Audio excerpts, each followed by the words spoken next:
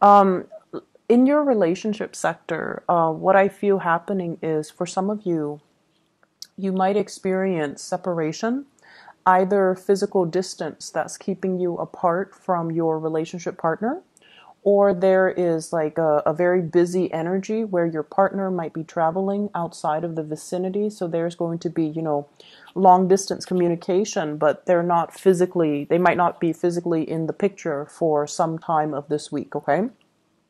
There's also work and obligations and things like that. Work interfering with the flow of the relationship. So if you're dealing with somebody, I see a lot of movement, a lot of travel, a lot of things happening for them, and as a result of that, they might not be around to be emotionally or physically even available to you. There seems to be a lot of things going on in their life, and I feel like you just need to kind of focus on your own practical responsibilities, your own work, your own life, and wait for them to come back around. So I see this element here about some of you feeling a little bit more alone and isolated, mainly because you don't have that sounding board, you don't have that emotional support system because the partner might not be in the picture, or they're not understanding what you're struggling with, and they're not there to be kind of like your emotional anchor,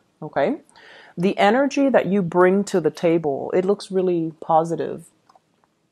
The Queen of Pentacles. So this is somebody that, she's very affectionate, and she's not verbally affectionate, but she's very physically affectionate. This is someone who's very tactile, who likes to give massages, who likes to comfort their partner, who likes to cook, who will step up in times of need. When the partner is feeling down, you will step up. You will go above and beyond in order to make your partner happy. I usually think of this as someone who's a nurse. When their partner is feeling under the weather or dealing with some physical ailments, you make soup, you massage them, you take really good care of them, you tuck them into bed, you make sure that they are well fed and that they're nourished. So this is a really good positive energy that you're bringing to the table.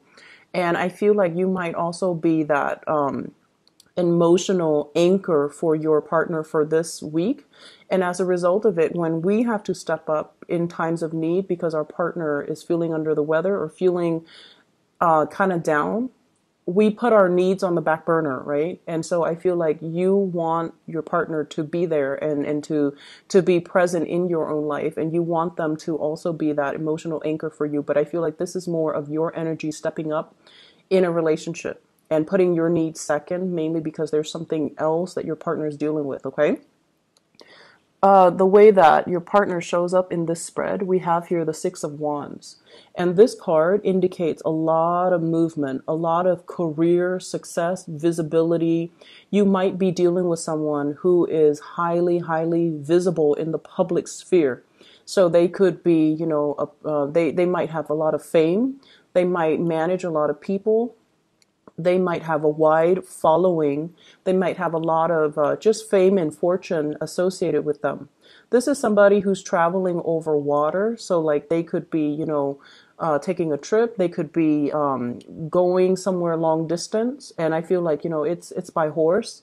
So it's not like by plane, where it's like across the world. They're traveling locally.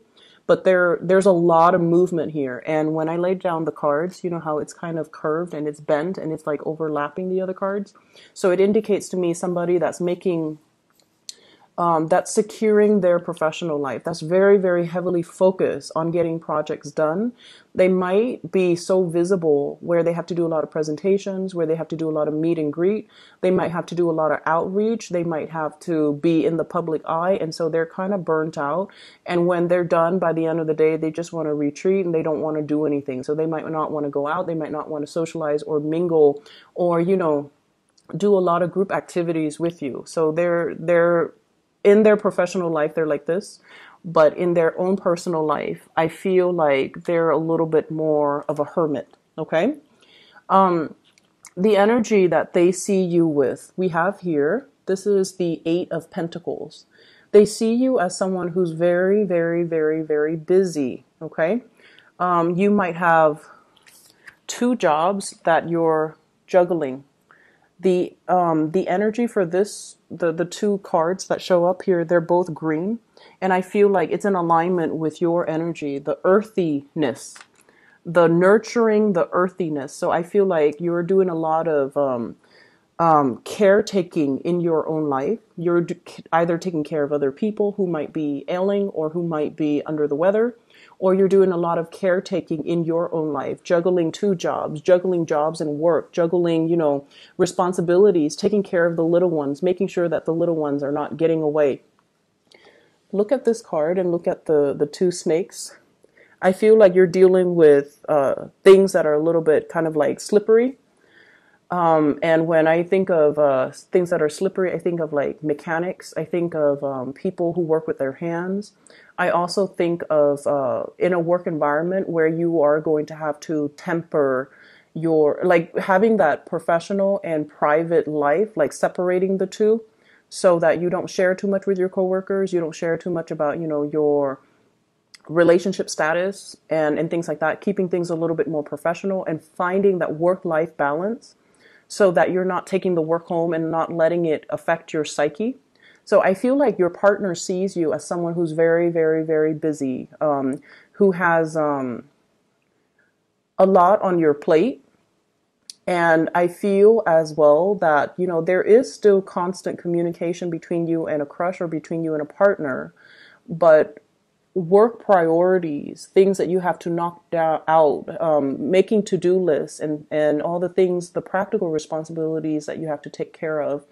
I feel like they see you as someone who's very hardworking, who tries really, really hard, and who's having a little bit of trouble juggling two things, two aspects of their lives, or even separating the work life from the home life.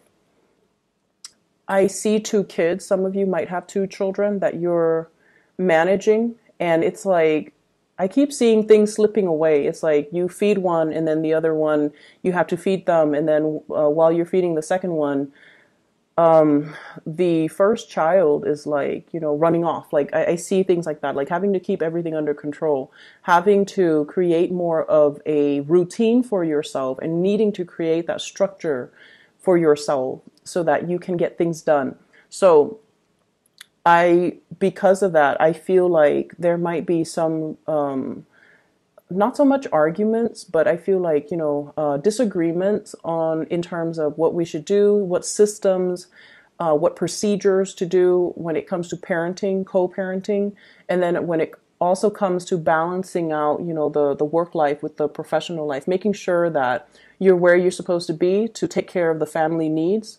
At the same time, not letting it affect your work. So, for example, if you're caretaking for a child, I feel like, if your partner's out of the picture, then you're going to need to really balance it out and not let it affect your work, okay? But they see you as someone who's really, really busy, who's trying to create a name, who's trying to make a mark for him or herself. So the way they see you is actually very positive.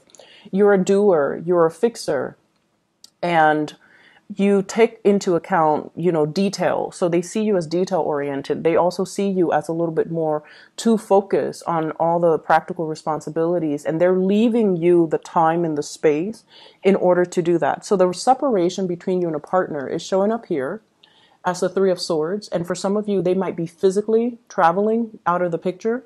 There could also be like a little bit of disagreement over work matters, finances, where we're putting our energies, where we're spending and reining in that spending. So talks and discussions about work and life balance, about work and personal life, about work and children, and about work and the relationship overall, and juggling the two. I feel like there is going to be something that comes out into the picture for this week that you're going to have to deal with your relationship partner.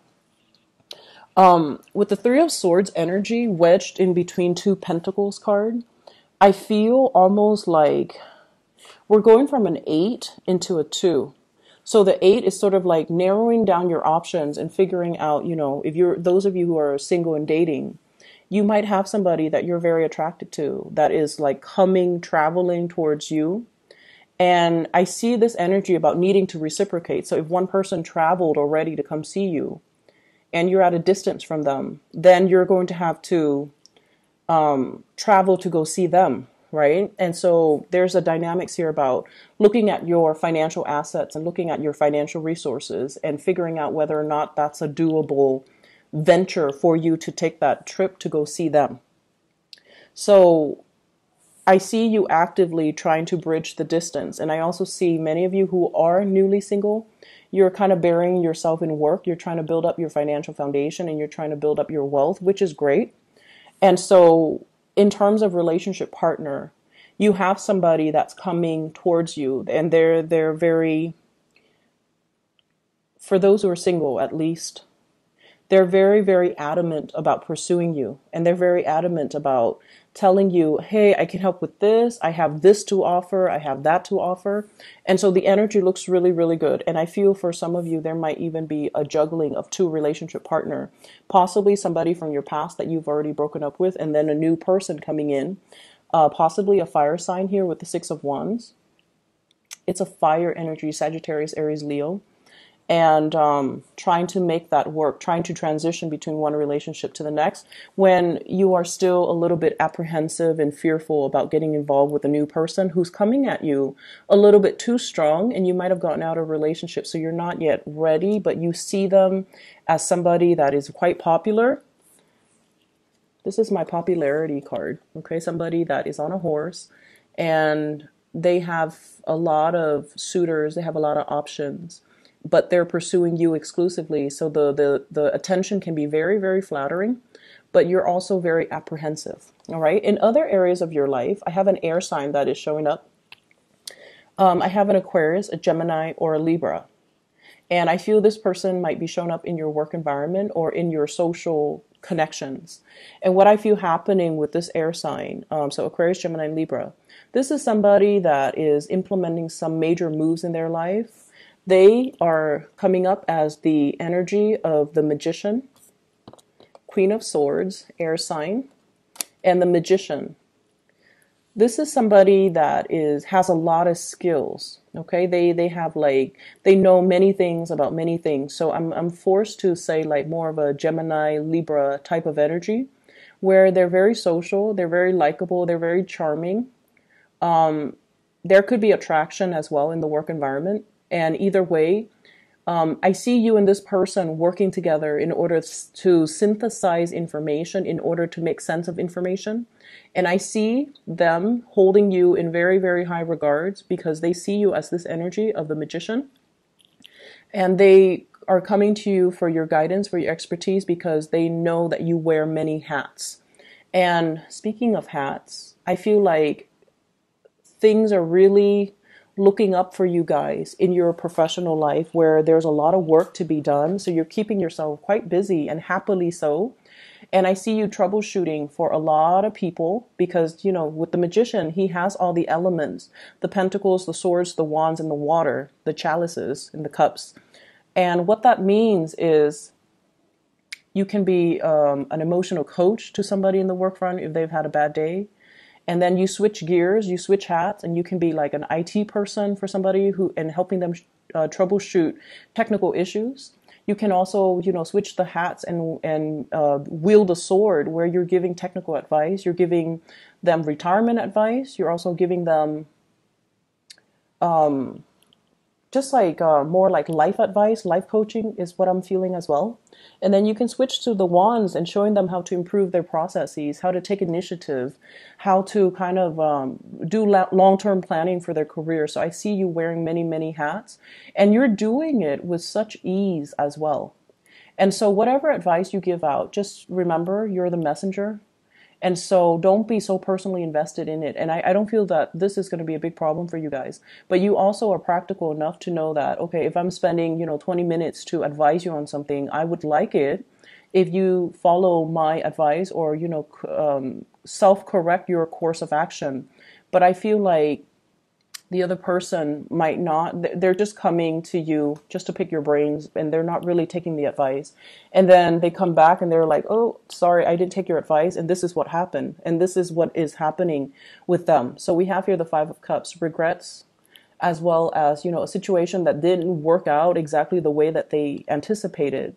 And now they're coming to you for a second round. Okay, so I see this this energy of having to wear multiple hats, of having to, you know, pick up the pace, of having to deal with many, many people in different capacities and advising them, giving them consultations or showing them technical like expertise and being the one that fixes other people's issues. And the first card that came out of the deck here is the Two of Wands. And the Two of Wands is travel and movement. So I feel like there might be travel in the works for you, a vacation that you're planning, a trip, going out and just having a good time, or even like long distance relationship that you're managing. So I see the love sector kind of bleeding into your work environment, and somebody in your work environment, I feel it's also leaving the workplace and you're finding out about it this week. Okay. So they might not be leaving this week, but you might be finding out about it this week, or they could be physically leaving the week. And as a result, the position, if it's a higher upper position, that position might be available. So it's really pertinent for you to kind of, you know, keep your ears to the ground and see if that's something you want to apply for. So I see something breaking open for you guys. And I see like as well, plans are being, you know, solidify in your professional life. And I see many of you juggling two jobs or juggling two aspects of yourself and juggling two things. The Magician is a card as well of learning. So I feel a lot of a very strong like student vibe with this spread, a very strong student vibe. So whatever, like for example, if you've had difficulties juggling work and school, and you might not have gotten the proper like grades, the proper, you know, test exams and things like that. You're taking a break, but you're drawing inward, and you're also retrieving information. Okay, what did I do wrong? How can I improve things next time? Okay, so this is a card here about having opportunities to go out, but choosing to stay home to be studious and choosing to kind of like work on yourself so that you don't make the same mistakes the second time around. So it's like mastering everything in your environment to make it work for you rather than doing things the hard way. Okay, because I feel like last week was quite busy and you guys were like really doing things the hard way. This is a week where there's a little bit of R&R, rest and recuperation. And as a result of it, I feel like it's going to be much better for your psyche to be able to kind of put things to rest and enjoy yourself a little bit and go out and have fun. I see an air sign, Aquarius, Gemini, and Libra, and this is somebody that is bringing more fun, more opportunities for socializing. They're asking a lot of questions. And so you have to be very, very communicative with them. So I see a lot of communication flowing back and forth between you and this person. And I feel like there are changes in their lives and they're bringing this energy to you. I keep seeing somebody leaving the work environment.